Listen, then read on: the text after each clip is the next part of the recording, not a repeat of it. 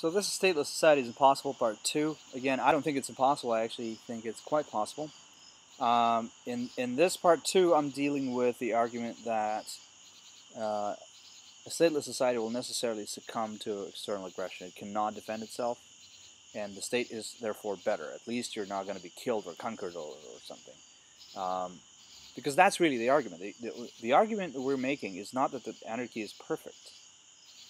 There is no meaningful definition of perfect that I know of, so it's sort of silly to be speaking about an organization, or the way to organize society, such as an anarchy, for example, in terms of perfect, not perfect. That's not what I'm saying. I'm saying that anarchy is not necessarily worse than the state. It's not worse, it's not impossible, and it's not necessarily unstable inherently, internally, as I try to present an argument for in my previous video, but it's also not necessarily worse than a state in terms of defense. The organizing and defense of a stateless society is not impossible. That's sort of my one line of argument. The other line of argument is this: the state is not perfect either. The state for defense is actually a highly problematic system. Lengthy and Arthur has made a ton of videos on this issue, and again, I highly recommend that you subscribe to him and check out his stuff. He has a recent video on his channel that I think is entitled Anarchy versus the State.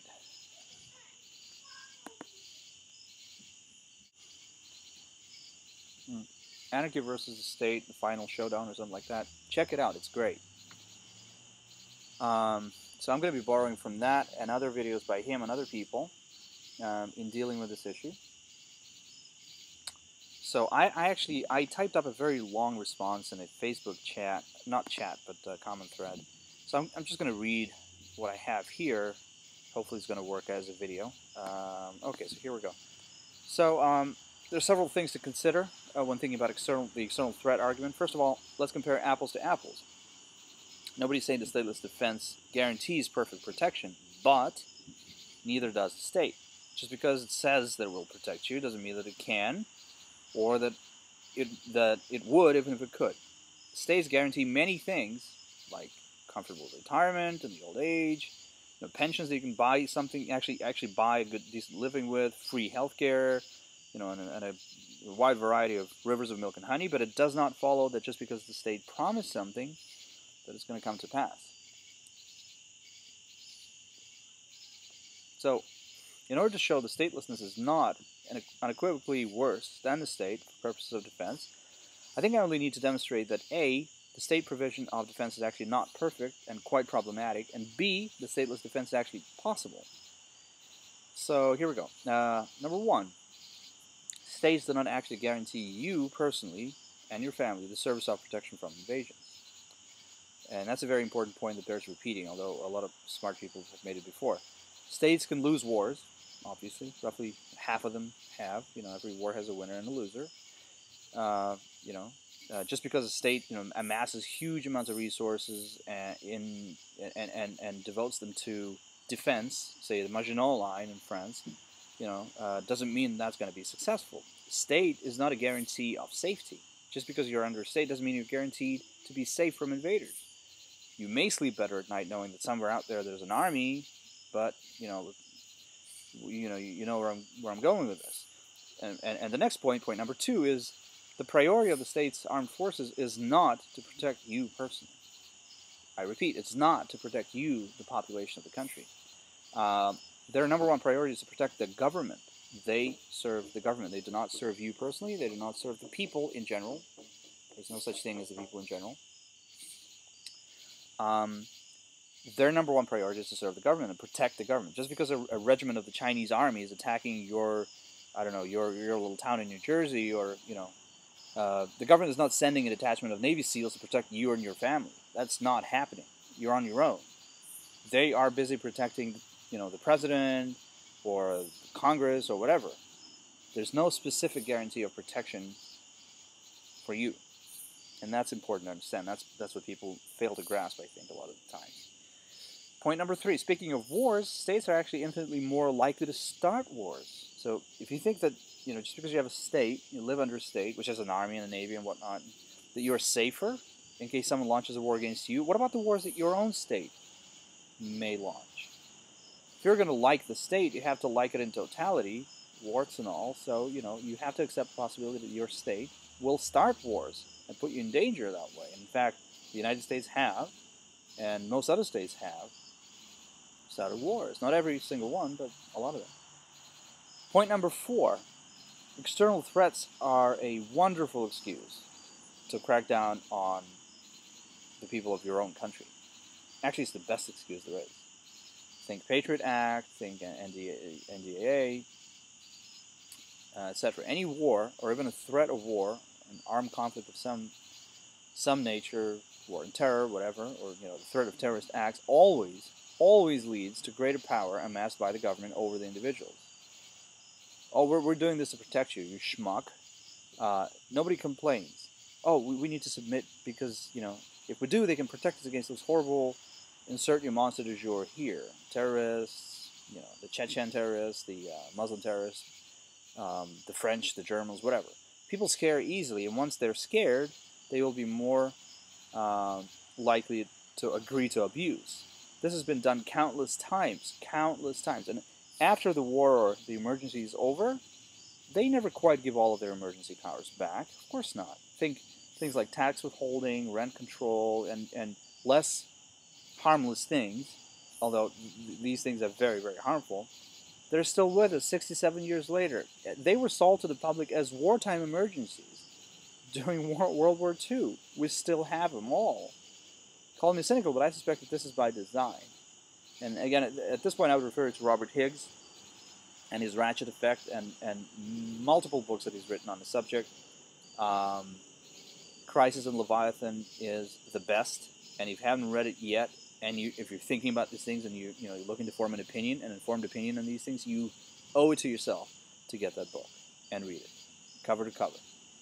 I don't know of any better work that covers this, crisis and emergency as an excuse to amass more power for the government issue. So you still feeling safe? Still buying the "We Exist Only to Serve and Protect You" song and dance? Well, if you do, let's move on to number 5. Point number 5, standing armies can be, and most of them have been, used by governments against their own people. And case in point is the United States. For example, I'm not going to go into, Hitler's Germany or Stalin's NKVD or any other, sort of more obvious monsters, like the Chinese or the Khmer Rouge. The thing about the U.S., right after the formation of the U.S., under the present Constitution, what was one of the first, if not the first, deployment of the armed forces? Was it against an external threat? No. It was against the farmers in western Pennsylvania who refused to pay the ridiculous and outrageous whiskey taxes. So the Whiskey Rebellion was a tax rebellion. And Alexander Hamilton was adamant, was out, beside himself, urging the use of military force against those farmers. And they did deploy a regiment of the army. I don't know how many people went. I think it was in the many hundreds, but I could be wrong. Look it up. They deployed the U.S. Army to round up those people, bring them to justice, quote unquote, put them on trial, and convict them, in order to collect new taxes from their own people. That was the first use of the U.S. Armed Forces, to collect taxes from their own damn people. Okay? Are you surprised? I'm not surprised at all. And you should not be surprised if you are. So that was point number 5. Point number 6. Stateless territories are notoriously difficult to conquer. They're actually far more difficult to conquer than the states. Unlike a state, where all you need to do is take over the government, the infrastructure, the taxing infrastructure pretty much, and all of that is already in place. All you have to do is take it over. In order to extract resources from a stateless area, though, you need to conquer and occupy it door to door, person by person. As the British found out, not just the British, but I think the Vikings too, as they were trying to conquer Ireland. It took the British 500 years to conquer stateless Ireland, which existed for 1,000 years. It's not that easy to do, to conquer a stateless area. Also, compare and contrast how easy it was to conquer the empires of the natives, and I'm borrowing from like another here. This is actually a brilliant insight I wasn't aware of before. How easy it was to conquer the empires of the natives in South and Central America versus stateless tribes in North America.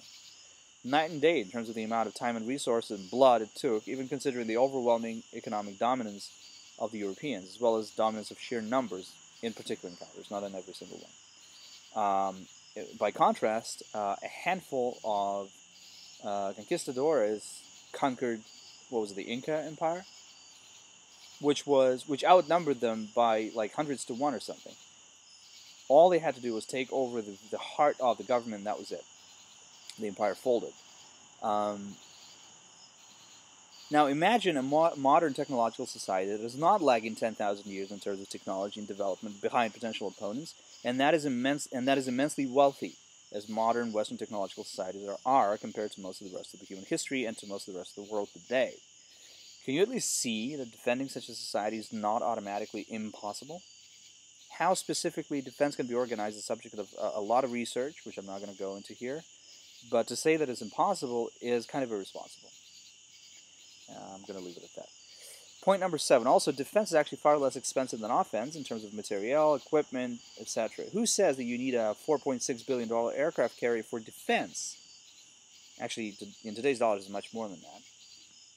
Or a $133 million F-35 fighter, which will cost over its lifetime $600 to $700 million to run and maintain over its lifespan, based on different estimates, and those tend to be conservative. I think the actual cost is likely to be much higher than that. Another point: military procurement will always lead to inflation of costs because there is no market check. The state monopoly military buying equipment will always overpay. It will always cost much more than it could. So the stateless area has a huge cost advantage on these two counts easily. Point number 8. Also, stateless territories are, at least theoretically, less likely to become the object of aggression in the first place by state for reasons 3 and 6 above. And the reasons 3 and 6 above is, states are more likely to start wars and provoke armed response. That was the reason number 3. Point number stateless territories are difficult to conquer. They're hard to conquer. Again, think about Ireland. It took England almost 500 years to conquer tiny Ireland that was very close to them, and it took them 200 years to conquer all of huge India that was very, very far away from them. And they expended far more resources in conquering Ireland and spent way more time doing that than they did in order to conquer India, state, as opposed to a stateless Ireland. I have no hard evidence for the fact that stateless territories are less likely to become the object of aggression by a state. I don't think that such hard evidence is impossible, but at least my intuition tells me that I am right. Point number 9. On a separate but related note, look up Rummel's book, Death by Government, and Google democide, D-E-M-O-C-I-D-E, democide. Rummel is a researcher who has...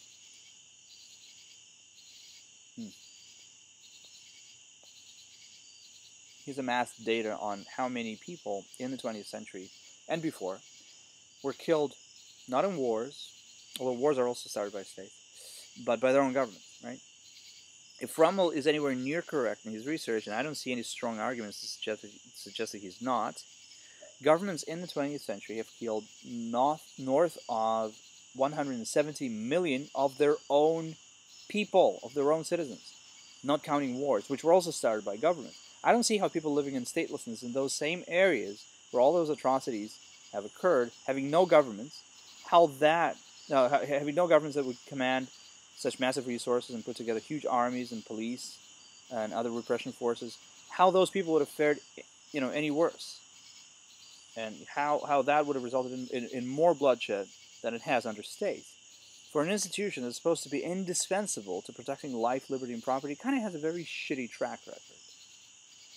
So, to conclude, I wouldn't just dismiss stateless defense out of hand as impossible or undeniably worse than the state. I think, it's very far from obvious for anyone who has any actual knowledge of history. Also, to revere the state, an institution responsible for the greatest numbers of deaths compared to all of the earlier history combined in the 20th century alone, as this wonderful protector of life, liberty, and property is just moronic. The state is highly problematic, and its nature, its very nature, presents very powerful incentives for the worst kinds of people to do the worst kinds of things under the pretense of legitimacy. So that was my summary that I posted on Facebook. That's how I sum up my views on libertarian defense. Again, comparing it to the statist defense, it is not even close to obvious that a statist defense is better. If you want to live in an area and you want to be safe from war, aggression, and death, but from a bomb from an airplane or from an invading army, to me, it's not at all obvious that living under state is safer than living in a stateless or an anarchistic area. So, what I think I've done in these two videos is demonstrate that A,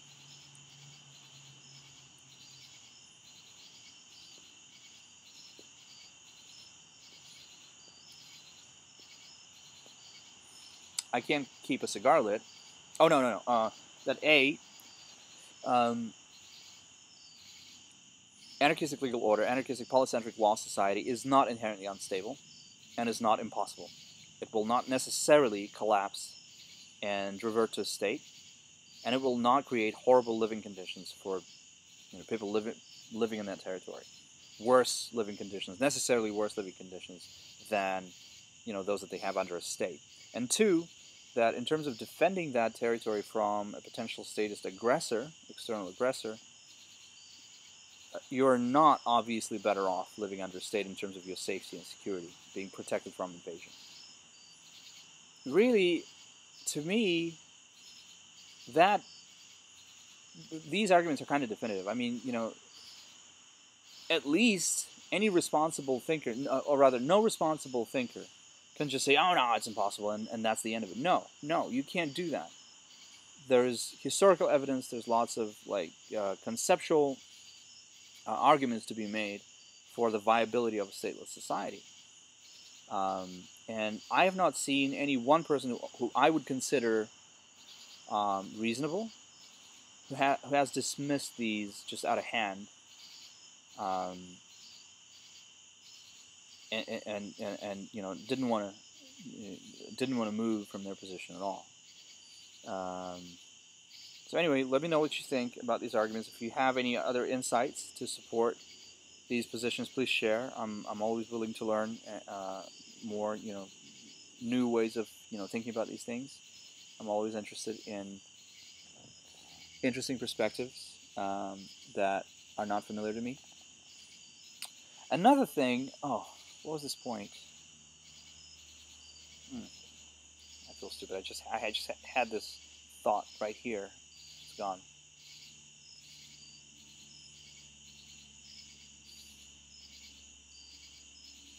Oh well, it's gone. All right. So yeah, that concludes the series of 2 videos about the viability of the stateless society or anarchy. Let me know what you think.